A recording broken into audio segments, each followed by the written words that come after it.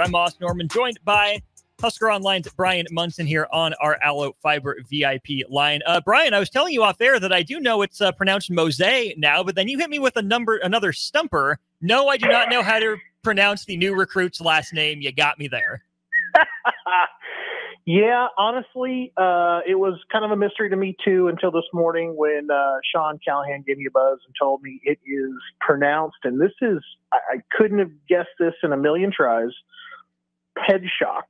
Pedshock? Yeah, just like pedestrian and like I got shocked. It's Pedshock. Huh? So, yeah, no, that came straight from a television anchor up there in Fargo, North Dakota.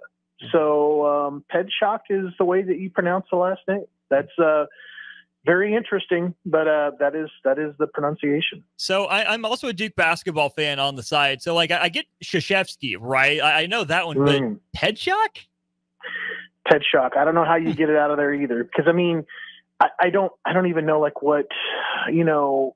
I mean, Krzyzewski, I'm assuming is Polish. Yes, but Pedshock is.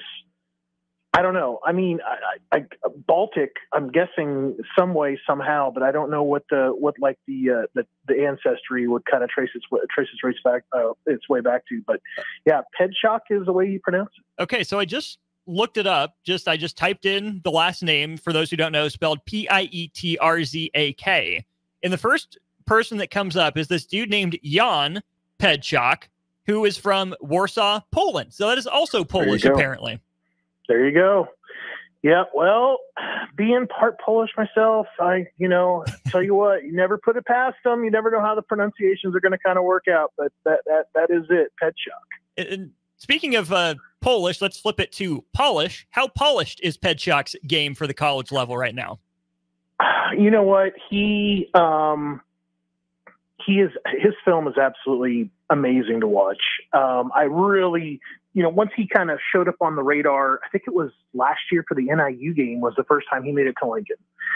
And I remember kind of doing the visitor preview, kind of checking it out, kind of going through this thing. And I'm like, holy cow, this kid's film was something.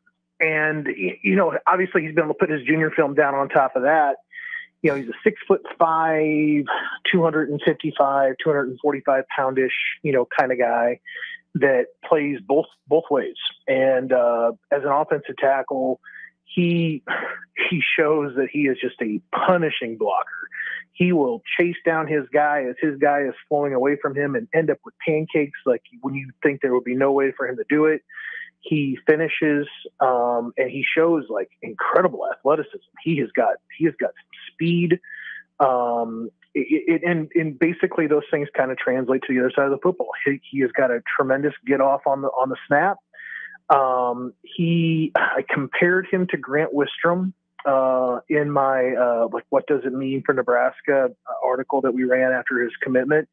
I know people are going to say, oh, that's just it's a little lofty.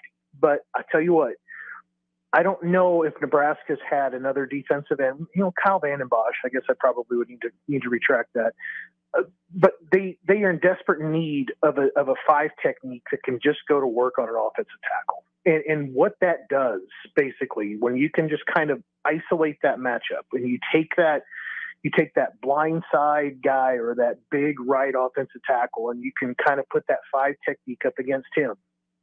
And he can get some back, and he can win some of those matches. He can win some of those matchups. You make things very, very difficult as an offense to kind of scheme for the defense. You make them account for a guy like Pedshock. You potentially have to hold in running backs to chip and double team. You obviously then would do different things to try to find ways to kind of go away from him. But obviously he's got a motor, and he's got a way of chasing things down from the backside too. I think Nebraska fans should be ecstatic, not just about Pedshock, but how Coach Knighton and Coach Rule are putting together this defensive line group inside the 2025 class. When you consider that the top 2 commitments in the class are both defensive linemen, they're not identical in size necessarily. Malcolm Simpson's a little bit shorter than Pedshock is. But they're about the same weight, and really Malcolm's more of a guy that can kind of play inside, maybe go out to a 4. And then Petchak's more of a 5'7" guy that you could potentially move down to a 3. You get some versatility there between those two guys. And of course, then you put Tyson Terry in the middle. And Tyson's one of those guys that's tremendous motor again, great get off. You know, all those guys are pin your ears back, go get the quarterback kind of defensive lineman. So I really think that this is an underrated group, you know, within the class. They have really rocketed to the top of like being the strongest part of the class for sure for Nebraska, but Petchak is a big reason why. I mean, and that one was something that really turned from Oklahoma to Nebraska very, very recently. So I think that this is just good old fashioned, you know, just kind of putting a nose down to the grindstone and getting after a little bit. And I think Coach Knight and Coach White and Coach Rule all did a tremendous job recruiting him. Is there an aspect of this, again, coming from Fargo, North Dakota, right? We talked about this with, I believe it was Grant Bricks just across the river in Iowa, right? Dominating at a lower level. Is there some projection with him where you have to take the film with a grain of salt, or how do you judge that? Maybe a little bit, but the intangibles that are there for both are undeniable. I mean, Bricks was a low pad level guy, and lower body, was incredibly strong. He had tree trunks for legs, great motor, you know, strong as an ox, you know, kind of thing. And I think Petchak has kind of got those similarities. You got tremendous athlete, tremendous quickness, great frame, you know, that you can kind of build on. I think it's also kind of interesting, and I mentioned this like in the story as well. You know, you take Sean Hammerbeck, and Hammerbeck's a very similar looking kind of dude as Petchak. You know, they're both two-way linemen, you know, offensive tackles, defensive ends, you know, and really Hammerbeck's more of a tight end than he is an offensive tackle. But similarly, they have same kind of makeup, you know, physical stature. I would give the edge athletically to Petchak over Hammerbeck, and that's maybe why you see Hammerbeck, you know, kind of more projected to play, you know, the offensive tackle position at Nebraska, while you're looking at a Petchak to potentially play more of a, you know, hand in the dirt, you know, 3-point, you know, five technique or 7 technique as a defensive end. So I really feel like there's a lot of versatility and a lot of guys that they're kind of going after that look similar. I even kind of throw that Malcolm Simpson back in there again a little bit that can kind of go do some things. If you look at some of the wide receivers, like compare like a Jackson Carpenter to a Tanner Turch to a Bryson Hayes, very similar looking guys on both sides of the football there. Even throw like a Caden Vermas in as well. So I think that they've really found, you know, what they're looking for at those spots. And I think Nebraska's doing just a tremendous job hitting that defensive line group this year. And if you take it back even a year before, right, you have Petchak, and then you have Jason Mashashak, right? Hard names to pronounce from a Dakota. How did the South Dakota or the Dakota guys, the Hammerbeck and the Petchak, compare to like where Jason Mashashak was at the same point last year?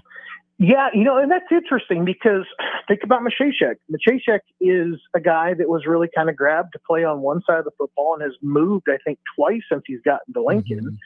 I think he has tremendous versatility. Obviously, he was a track guy. You know, there were video of him out there throwing that practice shot put, I think, in the gym. Like he was throwing it across the entire gym, which that's just insane.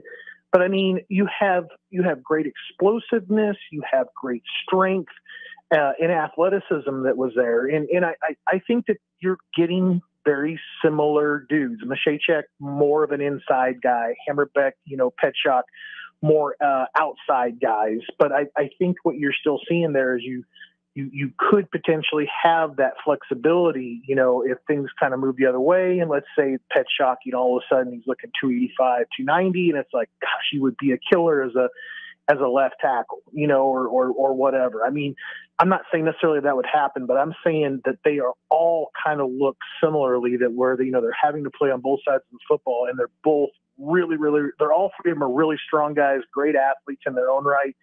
Just slight variances, you know, among all three of them.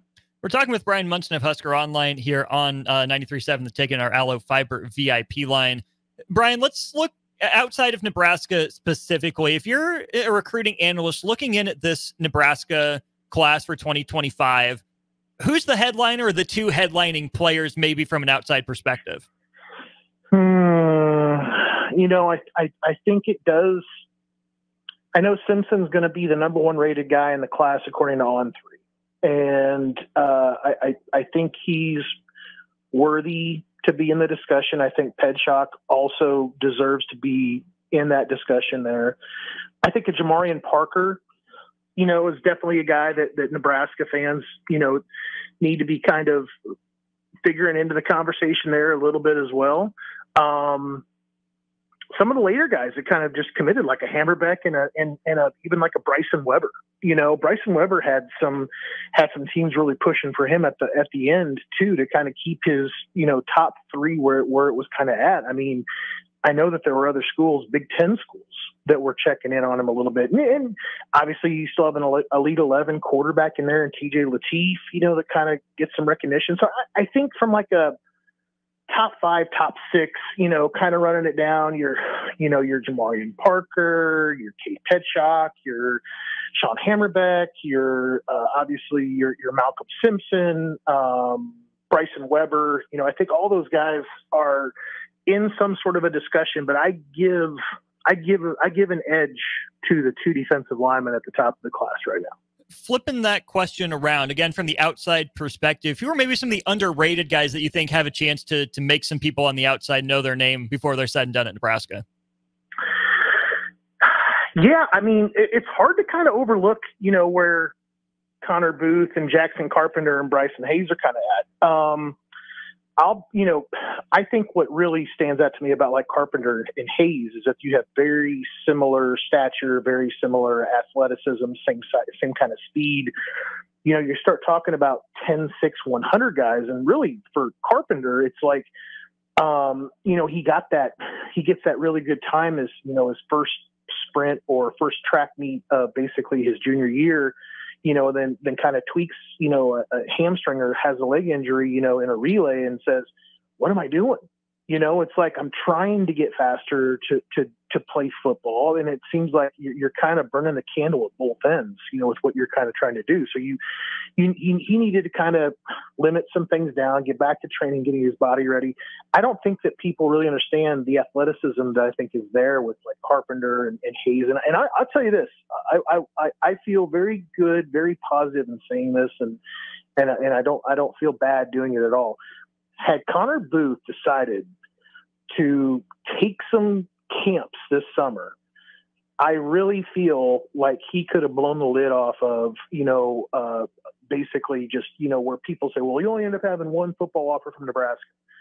Yeah, he only went and took that one camp. He had one camp, one offer. He ran a 4.5, and that's a big old dude at 6'1", 215. And I think that he's going to have another big year this fall. And I think that if he would have had a chance to go check out some SEC schools and some Big Ten schools, just because I know how well he did at the Army All-American Combine, or the All-American Combine, in San Antonio in January, I think he could have opened up a lot of eyes nationally. Last thing for you then, Bryan, Big Ten Media Days tomorrow, Wednesday, and Thursday. We know that the focus is going to be on the current teams, but if you're Matt Rule at the podium, we know you're always thinking about recruiting as any head coach. How do you use your appearance at the podium and the 3 players that you brought along to sell your program to recruits while you're in Indy? Well, he's so tremendously polished. He's such a great speaker. I think you let him go out there and you start talking about the optimism and what, how you've been able to kind of build this program, change the culture at Nebraska. People need to kind of come in and see that.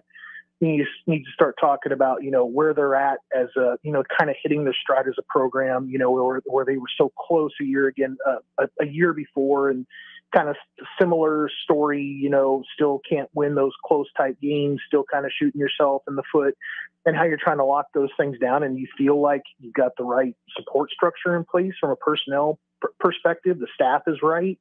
You feel like you've got the best facilities in the country. You feel like you're grabbing the right kinds of guys, that you want to fill your program with, that you want to put into your locker room and put into your team rooms. And you have to just feel good about where things are at, and you get to feel great about where that defense is at. I mean, so I think that while there are still some question marks, I think one of the cornerback positions, in general, I think you can go back and start feeling really good about where the defensive line is at and the playmakers you have on offense. I think there's just a ton of potential there and lots of new faces. And I think that you can sell, if you come in and you're good enough to play, you will play. And that's what they're telling these guys in the class.